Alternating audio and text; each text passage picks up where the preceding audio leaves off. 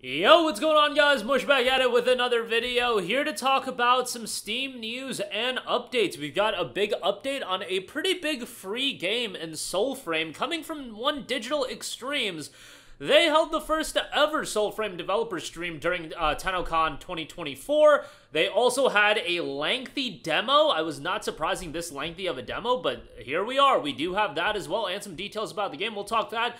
Team Fortress 2 has gotten a major update. Obviously, that game needs all the help that it can get, and the next RGG title is set to be revealed here fairly shortly. We'll talk that at the end of this video. But first of all, Soulframe, TennoCon 2024 gameplay. 17 minutes of new footage have dropped. Obviously, this coming from Digital Extremes. You might know them for Warframe. First Fable, Warsong's prologue. Spinning the first narrative threads of Soulframe comes Warsong prologue, a Fable introducing the world, its characters and beasts. Players get a sneak peek at the experimental approach to choices and character design as an envoy heal the Ode curse to restore the forgotten culture and memories to the beings of the world. New Ancestor and Omen Beast.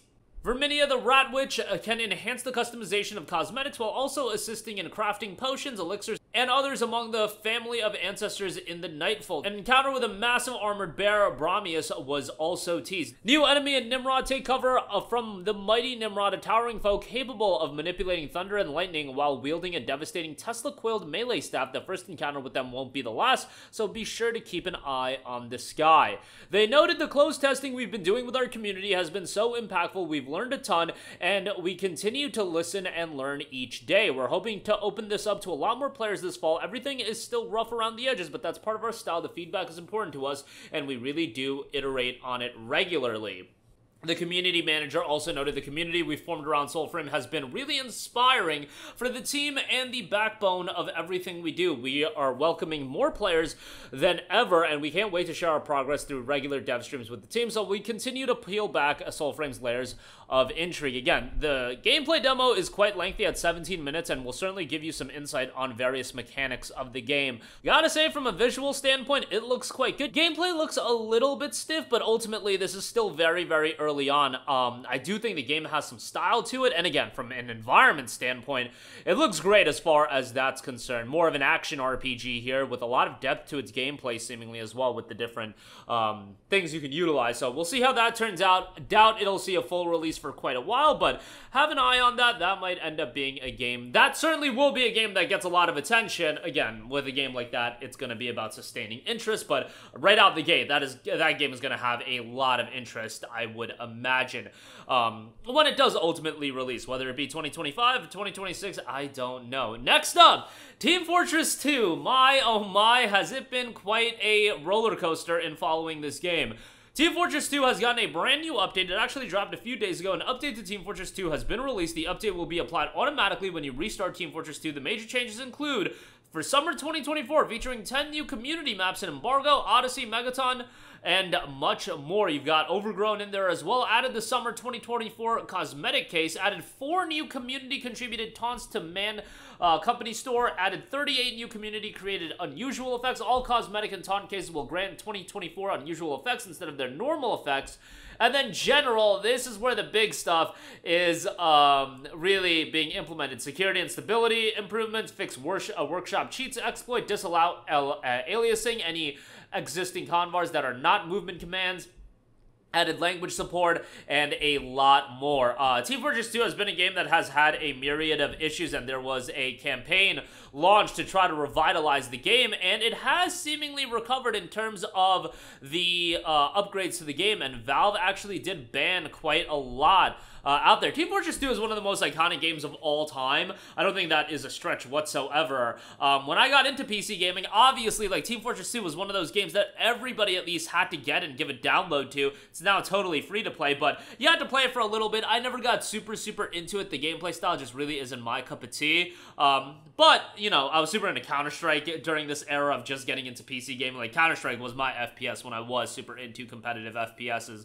But Team Fortress 2 was always one of the standard bearers for a long time, and if you talk about games that drew people into PC gaming, I don't think it's too much of a stretch to say Team Fortress 2 is one of those games. Yes, was it available on 360 and PS3 via the Orange Box? Sure. But in terms of the actual Team Fortress 2 experience, that certainly was on PC. Nice to see Valve actually put their foot down a little bit and try to recover this game, because it's a game with north of 1 million Steam user reviews. That's an absolutely staggering number, and it might be the most amount of reviews any game has. How much does Dota 2 have? Dota 2, I lied. Dota 2 has 2 million. How much does Grand Theft Auto 5 have? Okay, 1.67 million. All right, so I'm completely wrong about that. The review number count, 1 million reviews is still a lot. So, yeah, it's a game that a lot of people play. Let's actually jump into the community hub as well. Right now, 83,000 people concurrently playing. I mean, a game from 2007 retaining that level of concurrent player base, incredible. That cannot be understated. You guys, some of you guys, I should say, might look at a number like 83K and be like, oh my god, Palworld was at 2 million. Yeah, like, obviously, most of you guys can utilize a single brain cell to realize the foolishness in a comparison like that, but I'm sure somebody will think of something like that. But moving on from that, and lastly, the next RGG game will be revealed at TGS 2024. What RGG noted is that this game would be something that is surprising. With RGG, I don't even know what that really means. Judgment 3 would be pretty surprising given the little bit of issue that happened with that game. I don't know the exact story as far as the issue with the actor that played the main character. Hopefully they get that resolved, because Judgment and Lost Judgment were absolutely awesome, and hopefully Judgment 3 does come to fruition. I don't think it's Yakuza Kiwami 3, just because that's not really that surprising of a game. Really, what would be surprising to me, what could fit that criteria, is Judgment 3, just because of the understanding that there's some issues in getting that game out, or perceived issues, I should say. Those might have all been resolved. So that would be a little bit of a surprise. The new mainline Like a Dragon game would be a surprise, but it definitely isn't that, given they just started doing the casting for that. And what it could alternatively be, and I really hope this isn't the case, just some total spin-off that is going to help RGG annualize this franchise, because that is what they want to do. They want to annualize Yakuza and, I guess, RGG as a studio releasing yearly games. You can't really do that with the mainline Like a Dragon game, so you will do spin-offs, titles like a Dragon Gaiden, titles like a Dragon Ishin. In fact, RGG put out 3 games in the span of 12 months, from like March of 2023 to January of 2024, so, you know, for them, getting out games isn't that big of a deal. It really can't be a mini-story, I don't think. There could be something that's like a side story that is reminiscent of the older style of Yakuza gameplay, maybe featuring Ichiban as a character. I don't know. That would be a little bit surprising. But yeah, I'm just throwing out ideas as far as what fits that surprising criteria. Even if it's something like Yakuza Kart, I would still probably check it out, just because RGG has so much goodwill from me right now. Like a Dragon Infinite Wealth is my game of the year. I think it's my game of the year so far. I think I put it ahead of Final Fantasy VII Rebirth. I think I put it ahead of some of these other titles that have come out, but it's still got a long year ahead of us. But yeah, RGG, to me right now, can't do a lot of wrong. Can they do wrong? Sure. Not a lot of wrong. I mean, the deluxe edition for Like a Dragon Infinite Wealth was probably more of a Sega decision, but that was absolutely egregious. Nevertheless, hopefully, we get a pretty cool announcement come TGS. And that is going to do it for me against Soulframe, a new free-to-play title to keep an eye on from Digital Extremes. I'm sure it's going to have quite the vested interest as more information is revealed. Team Fortress 2 has gotten a major update, and finally, Valve is putting their foot down in terms of getting things back on track with it. And RGG, their next title will be revealed at TGS 2024. That's going to do it for me. Let me know all your thoughts in the comment section down below. Thanks for watching, and I will catch you guys in the next one. Peace out.